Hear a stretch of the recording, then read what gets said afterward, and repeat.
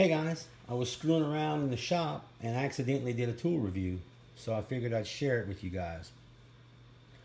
A few months back, I got tired of working with my anemic Craftsman cordless tools, and I got on Facebook and asked several of my Craftsman friends what they use at work and why they like it and that sort of thing.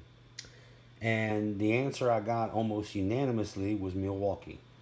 So I went to the local supply house and I asked them what they thought about the Milwaukee tools that they repair versus other tools.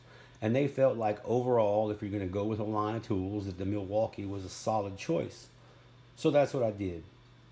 Now the main tools that I use out of that kit are the Sawzall, the skill saw, and the drill. These 1/4-inch hex head drivers, I never really use. When I look at them, I think of exactly what they were designed for. And that is running lag screws into wood and running sheet metal screws in to sheet metal. In fact, this setting, this number 4 setting here, right there, that setting is actually a self-tapping screw mode for running screws into sheet metal. So this gun, that's what it's built for. It's built to run, 8-inch lag screws into wooden posts and to run sheet metal screws into sheet metal for building barns and that sort of thing. So that's what this gun's made for. It is not a mechanic's tool. Wasn't meant to be a mechanic's tool. And as such, I had rare use for it, and honestly hadn't used it at all until I accidentally did this review. That said, the tool kind of shows us some interesting concepts in torque, and it also kind of impresses. So continue to watch and see what happens. Just for clarity's sake, I've got the Milwaukee website pulled up in front of you. And Milwaukee says that, of course, this model number is the 2753-20. And they say that it has, right here, 1,800 inch-pounds of torque. Which you divide that by 12, it's 150 foot-pounds of torque. The tool's lightweight. It does have an LED light in the front.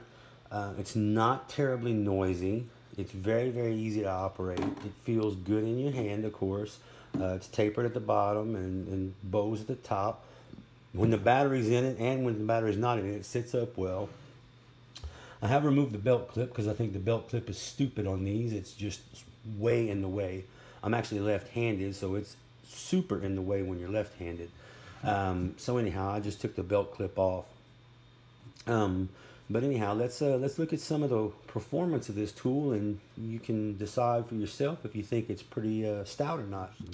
She's on level 3 there. Let's see what she does. Ooh.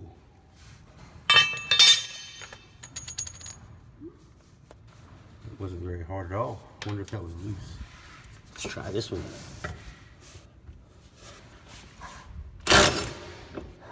Oh, that just popped right off.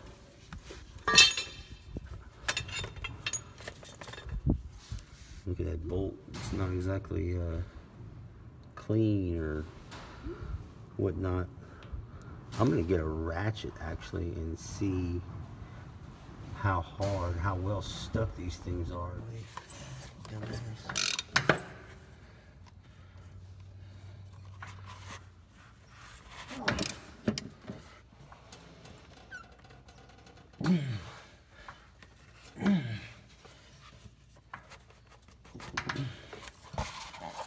That's on there.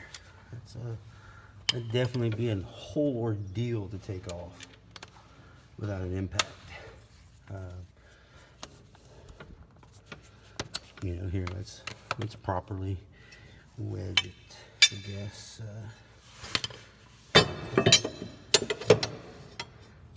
Get her done. That won't work. Yeah, that'll work.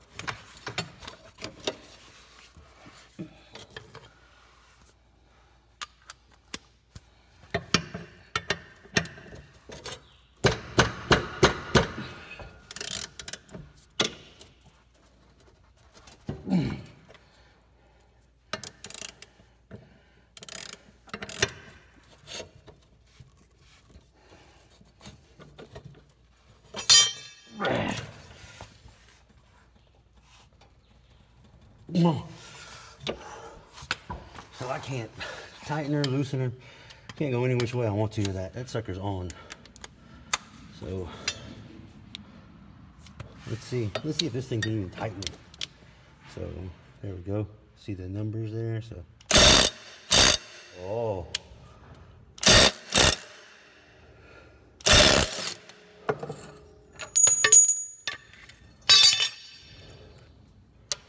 I am impressed. I don't think of it as a serious mechanics tool. But what I do think of as a serious mechanics tool is this Snap-on gun back here.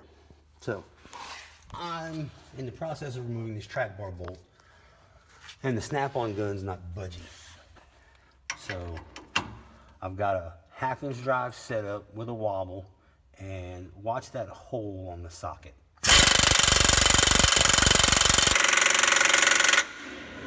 I mean, it's not going anywhere. And I'll skip ahead with the air compressor shuts off. Well, no, I won't, because I don't want you to think I did anything. I'm going to keep right on trucking. Let's see if this does it.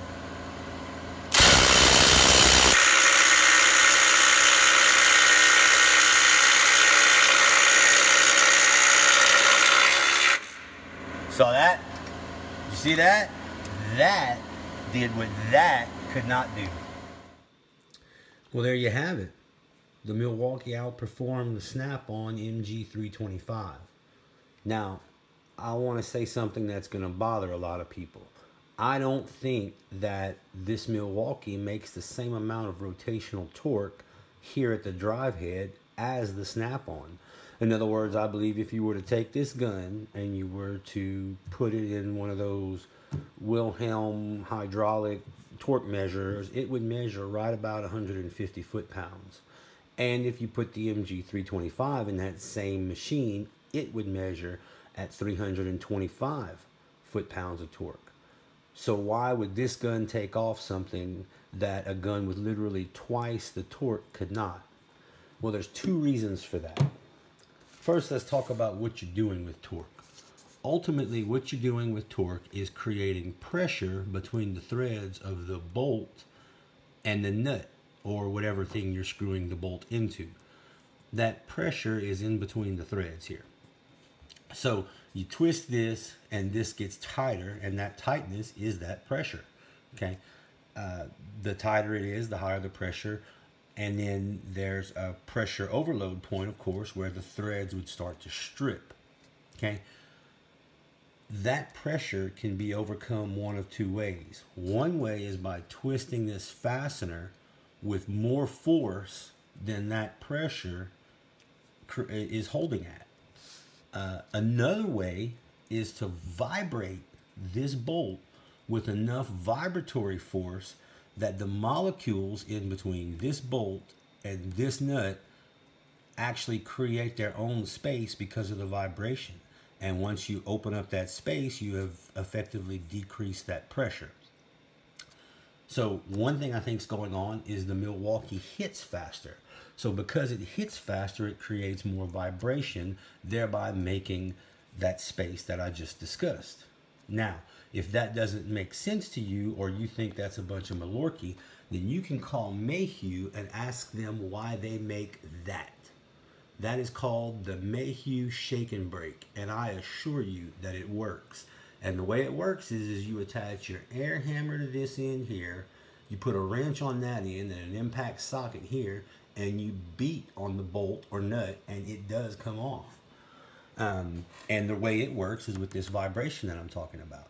So I think because this hits at 3,700 impacts per minute versus the Snap-on's 1,400, that it creates more vibration and gives itself an advantage in that vibration. That Stilhelm Wilmore, or whatever that deal's called, it doesn't compensate for that. It doesn't have a way to measure the vibrational advantage that the higher blows per minute give you. So that's one thing. Secondly, the tool stack matters. So you can take an Ingersoll Rand commercial super awesome impact, and you can put enough extensions on it to where a 4-year-old can hold that extension and that impact gun will not turn that extension. And that has to do with how the impacts are built.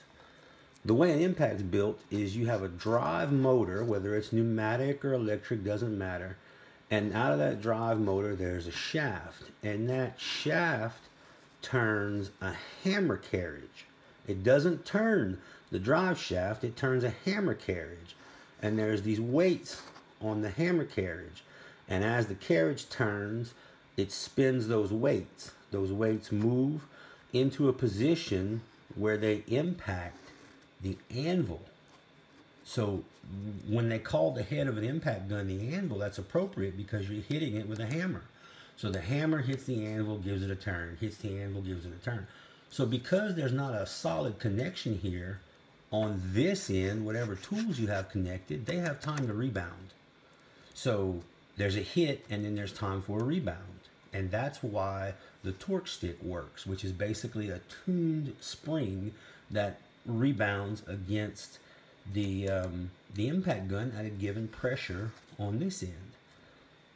So if you put enough extensions, it might take 100 yards of them, I don't know, but you put enough extensions with all that little micro play in between those extensions, between a 1-inch Ingersoll Rand pneumatic impact and a 4-year-old's hand, and I assure you, at a certain point, that 4-year-old will be able to hold that impact. And that's another issue. In that stack, I had a 3/8 to 1/2 inch increaser, I had a wobble extension, and then I had a socket, and there's a wobble there. So all that stuff, when you hit here with the impact gun, all this stuff has to hit before it hits the bolt, and then all that stuff can rebound. And at 1,400 blows a minute from the Snap-on, I don't think it was hitting fast enough to accommodate all those extensions, where at 3,700 impacts a minute, it could keep all this wasted energy or all this energy from rebounding. And since it can keep this energy from rebounding, more of its torque could communicate to the bolt, where the Snap-on was losing torque in the drive unit. So anyhow, those are the two things that I think gave this gun an advantage, and both of those advantages came from the fact that it hits faster. So there you have it. So when you're looking at an impact gun, if your end result that you're looking for is to remove a bolt, not only does the torque number matter, the blows per minute also matter. So keep that in mind when you're shopping for an impact gun. And if you're in a pinch and you need to get into a narrow spot to remove a bolt in your automotive work, reach for your little hex head driver. It will absolutely remove just about anything that you need to get off. Thanks guys. If this was at all interesting to you, please like, comment, and subscribe.